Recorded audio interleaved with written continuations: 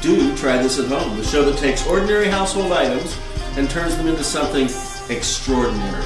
Today I've got a double feature for you because they're pretty quick little nifty tricks I've got that you can do at home because I skipped last weekend. Sorry about that, folks. Had some stuff I had to get done. What we've got here is we've got a block of wood. It's 3/4 inches thick. It is 9.5 inches long, and it is 3.5 inches wide. Directly from the top edge here, I've drilled a hole 3 1/4 inches from the top edge. The hole is 1 3/16 inches in diameter. At the other end, I've cut the wood at a 45-degree angle. This wood could be squared here, but I chose to make mine go to a little point of about 1 inch in width at this end.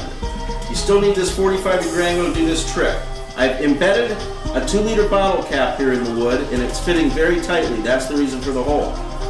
What we're going to do next is we're going to screw the cap back on the bottle to attach the wood to the bottle.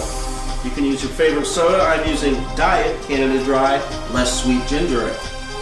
The bottle should be full or very nearly full. I think I drank a little bit of this one. Next, we're going to turn it over on the table here. And you're not going to believe your eyes when you see this, folks. Voila! The bottle is balanced on the skinny little tip of wood there, cut at a 45-degree angle. No strings, no magnets, no nails, no glue, just gravity. And just center of gravity, which would be right here along this line. Okay, enough of that. Have fun. Next, don't need measuring tape either. This is number 2. We're going to take 2 books. I'm using Haunted Ohio 2 and 3. This is an autograph copy. And what we're going to do is they have to be 2 paperback books of approximately the same size. They don't have to be identical. These happen to be. We're going to interleave approximately halfway across the page. We're going to interleave pages. You don't have to interleave them perfectly. You just need them to go some on top of the other. You can go a few at a time. Just get them going like that. See, some there, some there, some there. The more you interleave, the better effect you'll have. But once the pages are interleaved, whoops, could take a while here. This trick is a very quick one. You can show it to your friends, relatives, and neighbors, and they'll totally freak out. It's totally cool at work to do this to somebody's books on their bookshelf and just leave them sit on their desk like this. They'll have a hard time understanding exactly what is going on. And you'll see what I mean in just a second.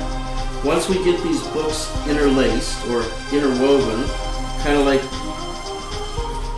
cards, you don't want to bend these pages too bad. These are kind of cool books. I like them. So you don't want to hurt your books. Books are neat. Some books are boring. Like this trick's becoming. Okay, well, let's hope it's not too boring. We're going to keep going here. We're going to keep on interleaving pages. And remember, oops, we don't want them to be bent. Okay, that's good enough probably. Let's see here. I'll do a few there, a few there. A few more here, a few more here, a few more here, a few more here. I'm done.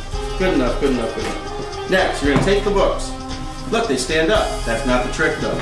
You're going to grab them by the spines and you're going to pull as hard as you can. As hard as you possibly can pull. I'm going to pop a vein pulling these things. They're not going to come apart. The books are interwoven, no glue, no strings, no thread, no nothing, and they won't come apart. That's because there's so much friction between each of the pages. Now, how do you get them apart? Well, you got to kind of uninterlace them. You can kind of do it like this. Once you get to a certain point, they should come apart pretty easily. There. Whew. That was a lot of fun. You got to try it. You'll freak somebody out with this one, I'm telling you.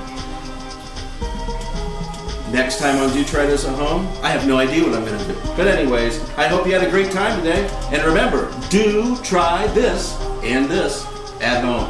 Thanks for watching. I'm Mr.G.